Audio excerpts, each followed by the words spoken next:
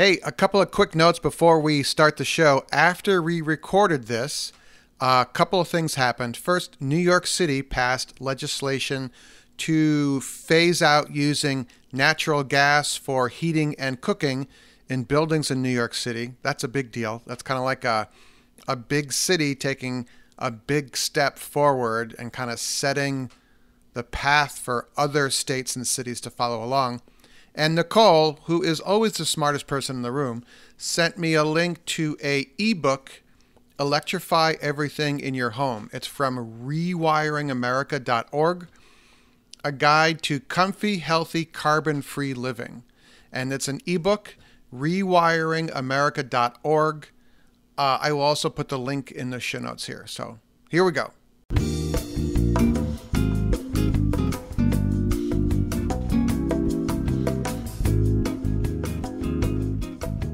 Hey, welcome to GardenFork Radio. Thanks for downloading the show. My name is Eric. I am your host. I have this YouTube channel. I have a YouTube channel and this podcast all about eclectic DIY is what I call it. Today we're here with Nicole and Will to talk about converting a home from fossil fuels to electric, and is that a good thing and how to do it. So welcome, Nicole and Will. Hey, happy to be here. How's everybody doing today? We're good. So some background, Nicole was just on the show talking about her electric car she just bought. Will and I have some experience with solar and electricity, and Nicole has a grid-tied solar system already. So why don't you bring us up to speed on what prompted this whole thing, Nicole? Well, I mean, we got the electric car, and then I've known for a while that we're going to have to give up this natural gas stove situation that we have. Because as I've learned, natural gas is methane. Let's just call it what it is. We're always like changing names. So we're just burning methane in our homes to heat it, right? So it may or may not be the cleanest option so far as fossil fuels, but I need to get away from the fossil fuels. And I remember back in the day when people brought up solar stuff or electric, I was like, yeah, but you're burning carbon at the, at the power station, except they have like scrubbers and they're much more efficient. Yes. So they that have is scale. the right scale. They have scale. So we bought the electric car, and then there was a great article I sent around that kind of has a list of what are the next steps you take after you have solar panels, after you have an electric car. What else can you do to decrease your footprint? And so that the natural the hot water heater is a natural, cheapest next step, I would say. Yeah. So, and your eventual goal is to convert your whole house, including your furnace, to electric. Is that right? That is right. And I will say, Eric, you have inspired me. I think your YouTube site, you've put in a couple HVACs down through the years. Is that right? No. I didn't make a video about it. I put them in my house. Okay. So either it was like watching your videos and it like spooled me off to somebody else, or maybe it was Cool Tools, but I'm like, I bet I could do it myself. I can put in my next HVAC myself. Well, let's have Will come in because he can speak to that. We started with the conversation of going and doing the water heater and the electric. And then all of a sudden I ended up down this huge rabbit hole of doing calculations and math and bombarding you guys with all of this mathematics of how many kilowatts and what panel arrays and everything else. And then I kind of stepped back and went, well, wait, let's look at the greater picture of this of, once you have the solar panels in place and everything going, it'll eventually pay for itself and put it together. So it's not necessarily about the math in the beginning. It's about the end goal of what you're going for. So it was kind of an interesting experiment to dive into. So I'm glad you roped me into this. So I and Nicole both have grid-tied solar arrays on our house. Will, do you have a solar array? I do, but I use a consumption array I use it for utility purposes. So on buildings that I can't get electric to, I have what I call micro solar systems where they're completely enclosed on themselves. The energy that it's being produced is stored in batteries and then used in the building that it's being done in. So our piece is all about the consumption of what we're producing, because quite honestly, not everywhere in the United States you can sell back to the power company. In Wisconsin here, the power company that we're on does not have the ability to sell back credits. So really, there's not a big push right now for solar in our area unless you're using it to self-consume, which is what we do. And you have some great videos on the Weekend Homestead YouTube channel about, I think it's one of your big garages you solar powered, and it's brilliantly simple. It's very easy to do if anyone wants like a first baby step to moving towards solar. Well, the big one for us was trying to figure out a way to do it for under $600. Yep. And it's Wisconsin winters, which means the building that it's in is not heated. And historically, when it's 30 below outside, it's not necessarily good for lithium batteries. So we had to figure out a way to heat the batteries using the solar that we're producing and make sure that the heat consumption doesn't outrun the solar panels that we have on the buildings. So we run out of power. I love it. And then, Will, didn't you do your little outhouse too? Your little, what do you call it? The little cozy cabin? Yep. Pinecone Camp is also completely running on solar. And actually, since we've now updated some of our property and we've done some pretty major upgrades on the Weekend Homestead that hopefully I'll have up online. We've got the video shot. I just haven't edited it, but Pinecone Camp is also going to get an upgrade here. We're taking all the solar stuff that we had in our pole barn and now actually applying it to the camp so we can get a little bit more efficient and a little bit more of a breather room on the system that's out there. Nice. So going back to getting Nicole's home off of natural gas, I think would the next obvious steps be a heat pump house heating system and cooling system, and then a heat pump domestic hot water heater? What do you think, Will? So I went through the math on both the water heater and actually I have some experience with like Mr. Cool DIY systems and heat pumps and splits and those types from some of the installs we've done at the resort. And the first red flag that always comes up in solar is the amount of energy that's consumed by a water heater. Like, Nicole, I know you sent me your information about your solar panel systems. Just using a domestic 30-gallon water heater actually would consume all of the power that you are currently producing with your solar panel systems that you'd produce in a day would be consumed by one device in the house just to heat hot water in the house. So then I kind of started going through and trying to figure out, are there more efficient ways? Could you use geothermal? Could you use, wood? Could you use all sorts of different ways to kind of make it work? And that's really where the struggle comes in when you get into these larger appliances is you're probably going to have to double the number of panels so that you're selling back a significant number of credits to offset the devices that you're putting in the home. Could it be done? Now, absolutely. One thing with the new hot water heaters is many of them are smart, Wi-Fi enabled. And I think right now our hot water heater is keeping the water hot 24/7. So we could schedule it, right? We don't use hot water between 9 and 8 a.m., 9 p.m. and 8 a.m. Oh, absolutely. And actually the calculations that I sent you was not keeping the water hot. It's actually only during, so hot water heaters are rated two different ways. One is what the static temperature is, and then two is the in use. And the calculations I came up with was the hot water heater actually only running about 2.5 hours a day. Okay. Over a 24-hour period. So it's not, hot water heaters don't burn continuously, even though a lot of people think they do. Even a gas one only will cycle for a short period of time during the day when there's demand for it. So it's one of those things where that's actually put into the calculation. If it was using a 24-hour draw, you'd probably need about 10 times the number of panels that you need to tell you how inefficient electric heat is when it comes to heating water. Fascinating. So, Will, is that what I would call a traditional electric water heater that has 2 or 3 electric heating rods that are in the tank, or is that a heat pump domestic water heater? So I looked at 2. I didn't look at heat pump, but I looked at on-demand electric, because actually I'm using an on-demand electric water heater in one of our in-floor heat systems. And then I also looked at a domestic hot water heater. The interesting thing about the regular domestic 30-gallon hot water heater is you actually get a little bit better usage out of the domestic one. And the only reason why is because that water becomes a heat sink.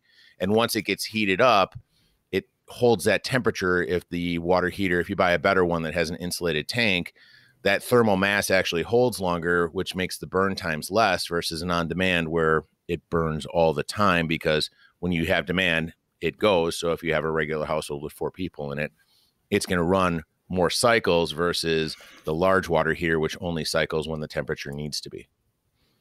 Because I have a good friend of mine who's a contractor who installed the heat pump water heater, and that is next on my list of moving away from gas, is the heat pump water heater, because it uses quite a bit. I don't have the number in front of me, but versus a traditional hot water heater, it uses quite a bit less energy. And the plumber on this old house, Mr. Trethaway, is a big advocate of these as well. So I don't have the numbers in front of me, unfortunately, but I think it's the significant savings. It's 4 times. The one I was looking at is 4 times as efficient as a regular one. And that's what made it qualify for the federal rebate. That we have a federal rebate that would be like $600 on one of those, and a state rebate. I live in DC, which would be $300. So you get $900 back from the cost of the unit. Now, there's a couple of things I've run into talking to electricians. One is you have to have enough height, because they're taller than a regular hot water heater, because they have the heat pump on top of it. Yep. And apparently you have to have a plug-in to plug it in right by the hot water heater to plug in the heat pump. You need 240 at, I don't know, maybe 30 amps. I mean, Will could speak to that. But my buddy has one, and he is in a garden floor of a row house in Brooklyn, and those are short ceilings. And I could ask him what the height of the thing is, but he got this thing down the stairs and upright in a smaller building. So, okay. I mean, maybe they make taller ones too, yeah, but I don't see that as a red flag for me, at least. And running, maybe the plumber didn't want to do it. Maybe he's trying to dance away from it. But running a 240 volt line to where the heat pump is going to be is not rocket science. Okay. Let me ask one quick question. You guys maybe are using a term that I'm not familiar with. Heat pump. I know heat pump technology from heating and cooling, like for air conditioning and mini splits and that. Explain to me how a hot water heater that's a heat pump works, Eric, if you could. It's basically the same thing as your mini split, except instead of a fan blowing air across the coils, there's a heat exchanger. So your domestic water is going through a heat exchanger with the coil from the heat pump. And if the heat pump can't pull enough hot air or heat from the surrounding environment in your basement, it has an electric coil assist to bring the water up to the 120 degrees or whatever number you want. But it is a substantial savings from a traditional electric domestic hot water heater. I'm wondering, because it's using to get the first ambient temperature of that liquid up to, kind of the cruising altitude, and then it's using electric to kind of carry it the rest of the way. Because I know a heat pump will only bring the temperature up to a certain point. And just like a heat pump will only work down to a certain point, it'll only work up to a certain point. I'm wondering then if they're, getting 75% of the way there with the heat pump and then doing the last 25% with the electric assist. It could very well be. I mean, Con Edison, this is the New York supplier, is every other month they send me an email. I mean, a printed thing about converting to a heat pump water heater, and that there's rebates, and they'll help me find a contractor.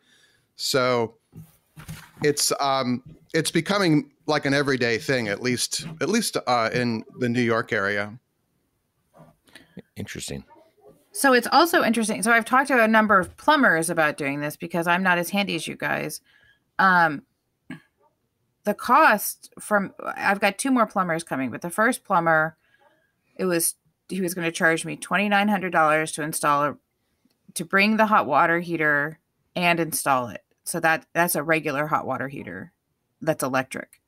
And he wasn't going to do any of the electric moving around, the plug-in or any of that stuff. I need to get my electrician to do that. Right. And then I asked him about the heat pump one, and he said it would be double. I got to become a plumber in DC. Holy cow, that's good. That doesn't sound right. That really doesn't sound right. Well, but what you just said, Eric, I think is right, is he might be trying to dance away from doing it. He might not want to do it. Yeah. Well, yeah, when I was a contractor and I didn't want to do a job, I just made it really expensive. And then, to go through the math unfortunately, they would say yes sometimes. So to swap out a water heater, let's just get into the nitty gritty of this. First off, electric water heater is the simplest of all of the devices to swap out. If you have a current electric water heater, literally you're unplugging an appliance, cutting 2 lines, putting a new water heater in, splicing the lines back together, you're back in business. I would think that labor on something like that would be $500-$600, and you can get from either the Orange store or your local hardware store an electric water heater start out at $600 and go up to $900. So price should be probably like $1,500 to have a water heater swapped. And if you had to have the electric brought in, probably be $300 or $400 depending on where the electric is in your house. So we have gas right now. So I need them to cap off the gas or whatever it is they have to do to that. And it's not far. I would say that our electric panel from our hot water heater, it's in view, which I guess is code, and it's about 12 feet away. Oh, that's nothing. To cap off the gas is 10 minutes. It's a $5 part. Okay. You turn off the gas, unscrew the thread. If it's a crimp connection, you put that on. If it's a flared connection, you just flare it. If it's a screw-on connection, you literally put the tape on and screw the cap on. I wonder, so this is a federal and DC grant program. So maybe they in the program information, do they happen to have some suggested installers? Yes, you have to use their list of installers. So that's what the list I was going off of. Interesting. When we moved in, we had to change our electric panel. So I called the same company that had done our original work just because I theoretically thought they would know the panel and have the information. Of course, they told me their system died in 2014 or something. So they don't have any old information. So yeah, I've got to get a couple more quotes from the electrician because the electrician said it was $695 to do the electric, which seems like a lot of money. It probably is about right. I would say you probably have $150 worth of parts, and there's probably $400 or $500 worth of labor in there. Okay, it's to roll an electric truck on a job like that. They're not really going to be there for very long, probably 2 hours at most. Mm-hmm. But at the same point, on the electric side, there's a lot that goes into becoming an electrician, just as the same as there's a lot to going into being a plumber. If you're looking to get into, you don't want to go to college and you're looking to get into trades, plumbers and electricians are in high demand right now, and they can charge almost anything they want and people will pay it. So it's a good business to be in right now. If that sounds fine, then I want to pay people. Yeah. Right?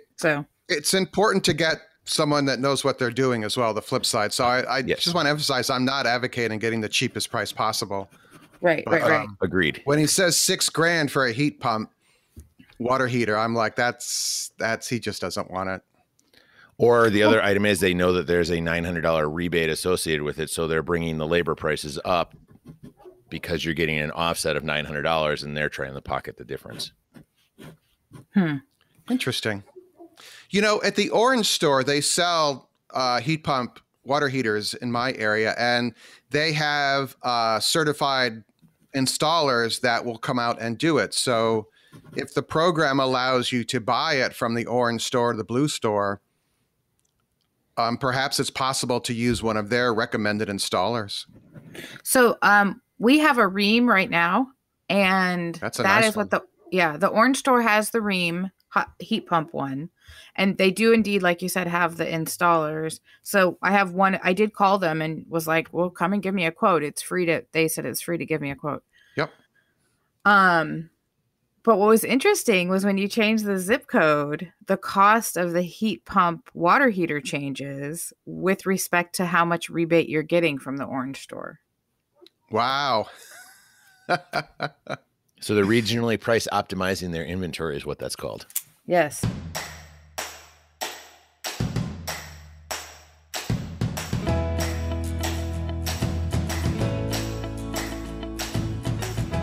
guess what?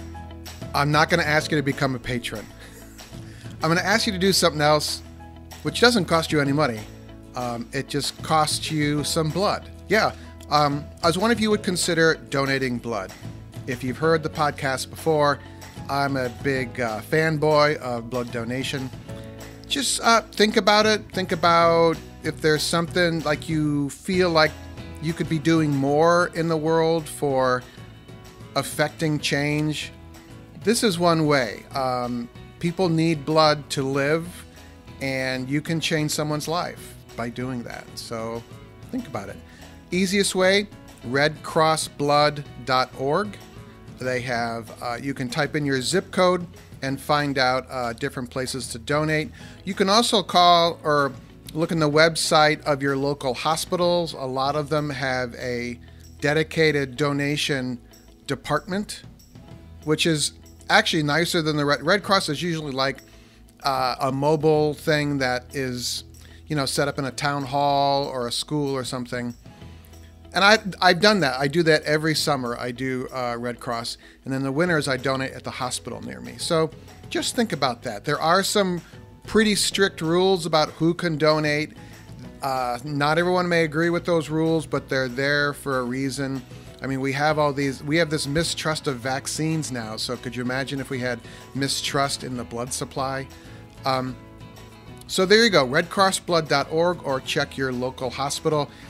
Hydrate, hydrate, hydrate. 3 days, starting 3 days before you give blood.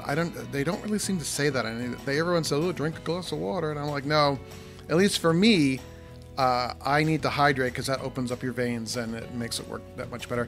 Plan on going home afterward and resting. Some people can just go right back to work. I cannot. It always kind of knocks me. So there you go. Think about that. Appreciate you that. All right, back to the show.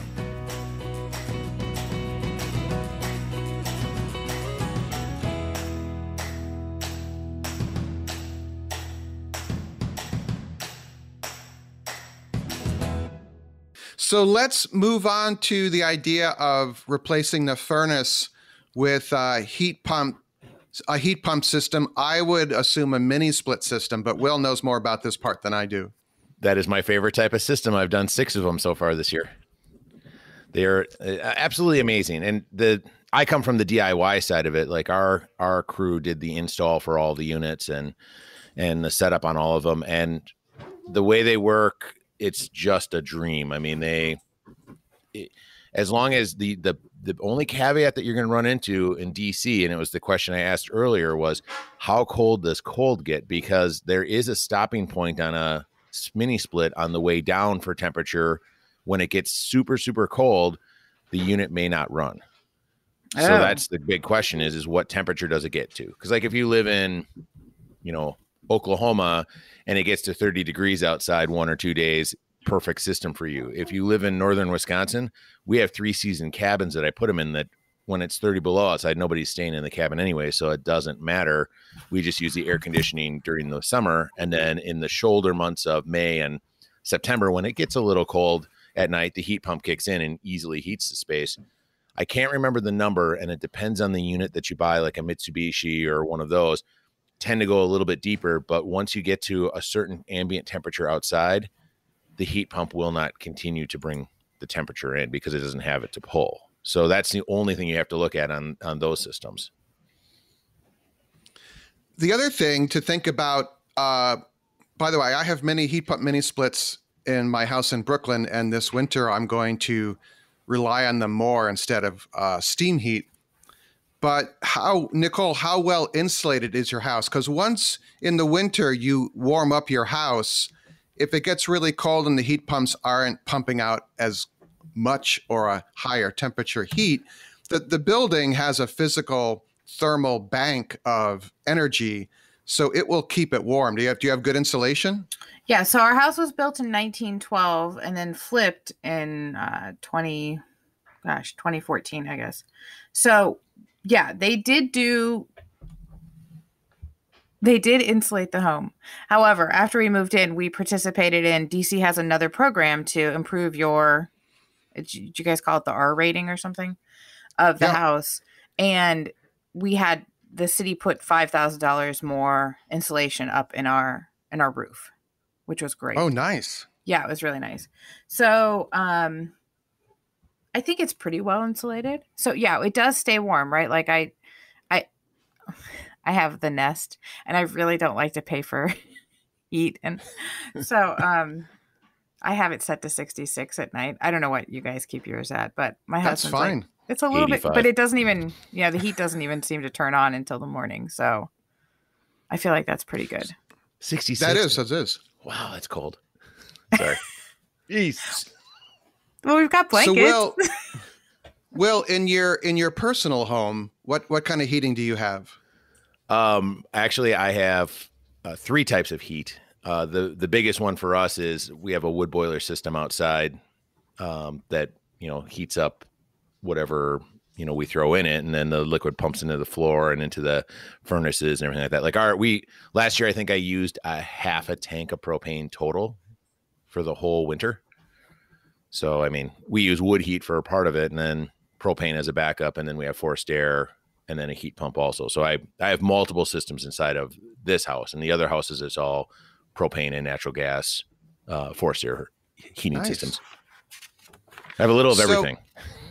I wanted to go off on a little tangent here because I'm talking with my neighbor about solar, and we worked with a solar installer in Brooklyn, and it was, we wrote one check and everything was taken care of, all the permitting, the dealing with Con Ed, the installation, and we got LG 300 or 350 watt, I think, panels. I have 15 panels on an array, and it's on a canopy. It's beautiful. And it was quite expensive, but we got a lot of tax breaks for it.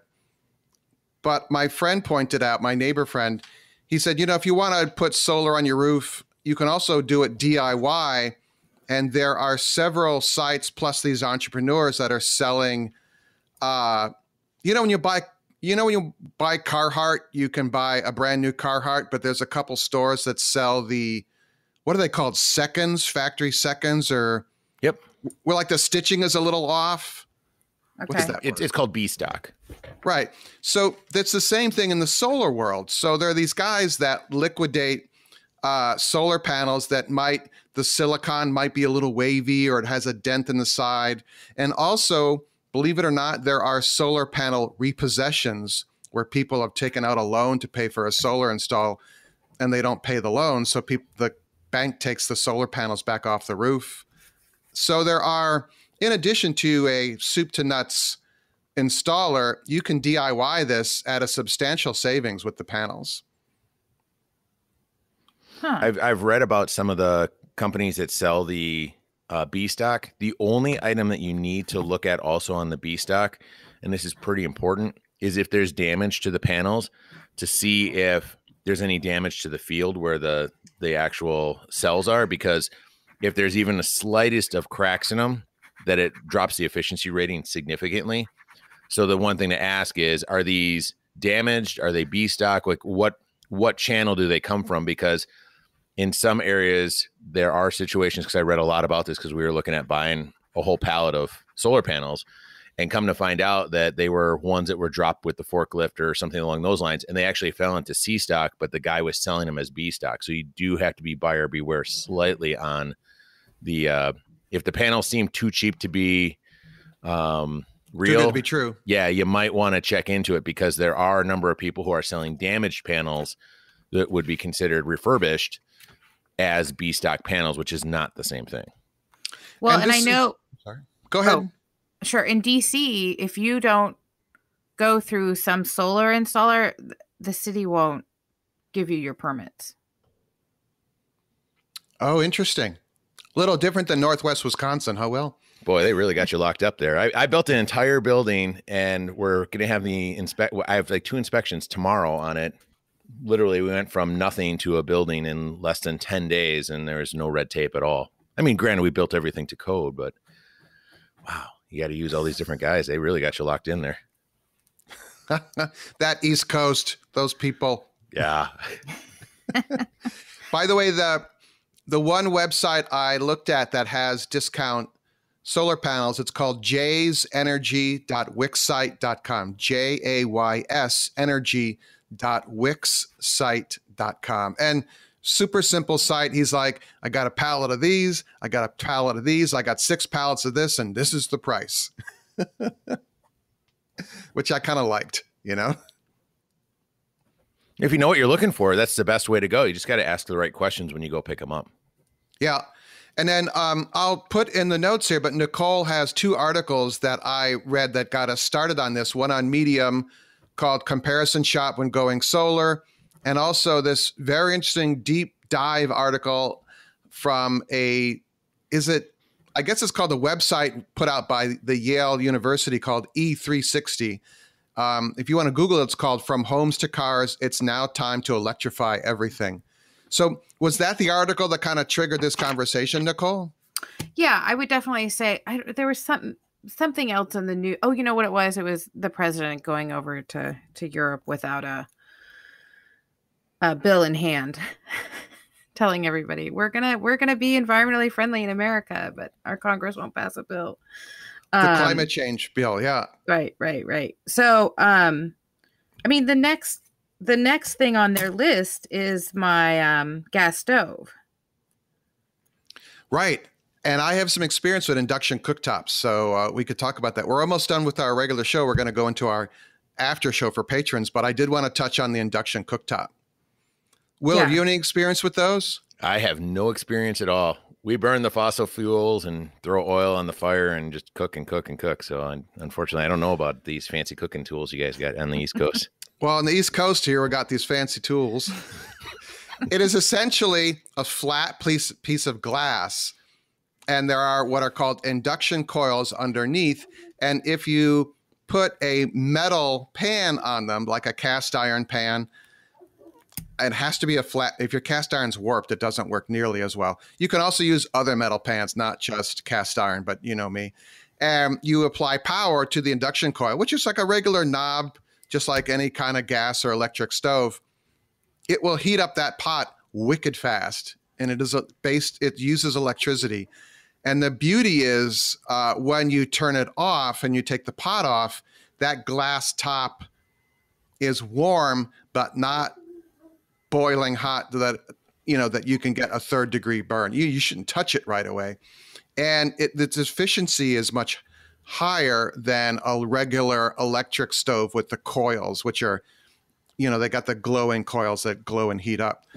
The other cool thing is that, at least here in New York, there are a couple of green recyclers that have storefronts, and there are contractors. By the way, those storefronts are nonprofits. So contractors are gutting a kitchen and they pull out a cooktop, an induction cooktop from the previous fancy client. They will take it to the green recycler. They get a tax break, a tax deduction for donating it. And then you can go into these stores and buy an induction cooktop that might have a couple nicks on it, but it's half the price of a new one. And obviously, I really like them. So. Can I ask a question, Eric, about the induction cooktops? Is it one of those where, you go to the orange store and they have a 4-burner electric stove with a, oven underneath? Is there just like a second version of those types of stoves that's completely induction, or is it like its own unit that you have to do? Like, can a person just go and buy one, slide out their stove and put another one in, or do you have to buy something else to get it all to work? They have both. They have induction cooktops built into a traditional stove. The ones that I see most are drop-ins onto like a kitchen island, or dropping into a counter. Interesting. And you don't have to get special pans. They're like the size of a flat suitcase, and you just drop it in.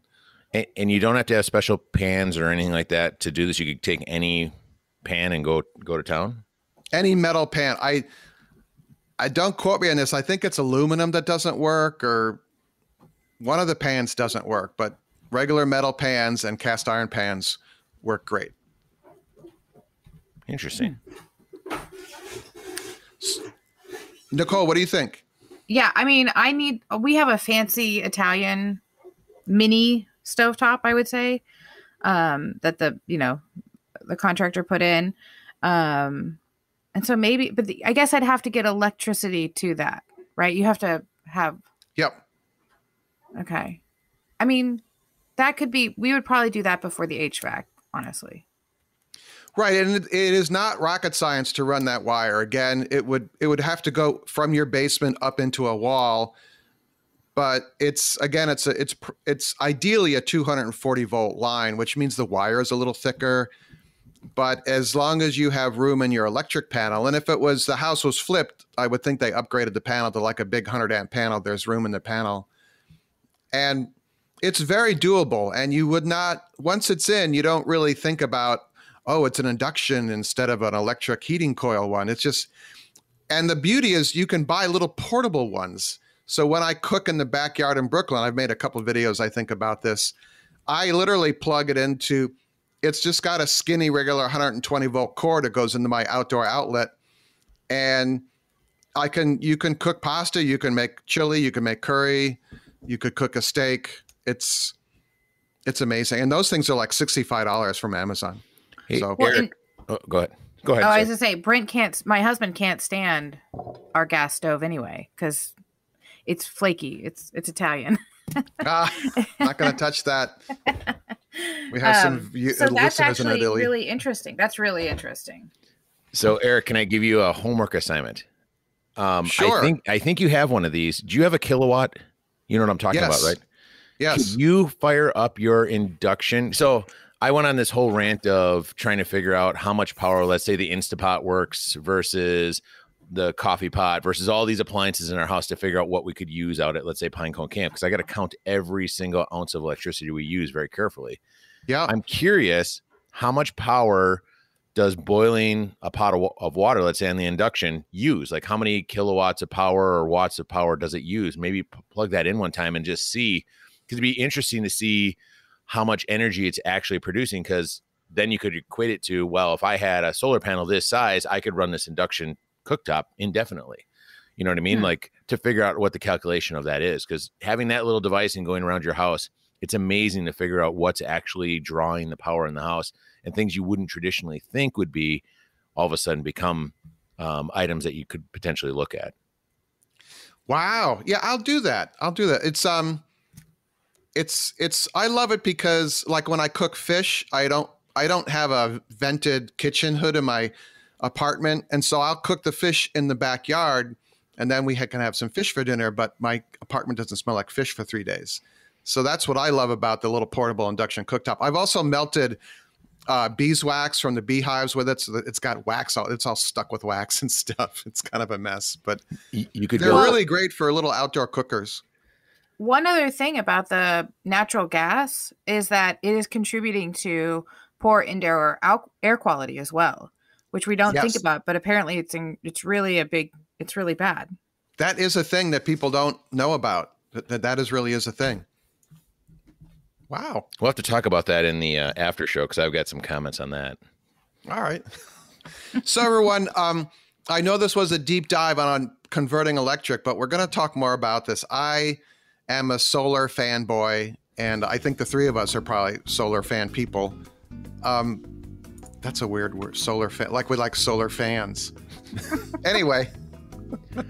Eric, I think you should build the induction cooktop maple syrup evaporator that runs off a solar panel. There you go. Wow, I'd never thought of that. You have to make a video. There you go. When you're internet famous, call me, please. All right, cool. So any thoughts, you guys? It's radio@gardenfork.tv. If you would consider becoming a patron of the show, there's information about that in the show notes, and more information about Will and Nicole. You want to see what their world is about. And I think that's it. Is that it, guys? Yeah. All right, we're going to go on to the after show. We're going to talk about some deep secrets of Eric, and make it a great day. We'll see you next week. All right. Garden Fork Radio is produced in Brooklyn, New York by GardenFork Media, LLC. Our executive producer is Jimmy Gooch. You can learn more about Jimmy and the custom hollow books he makes at hollowbooks.com. The music for our show is licensed from audioblocks.com and uniquetracks.com.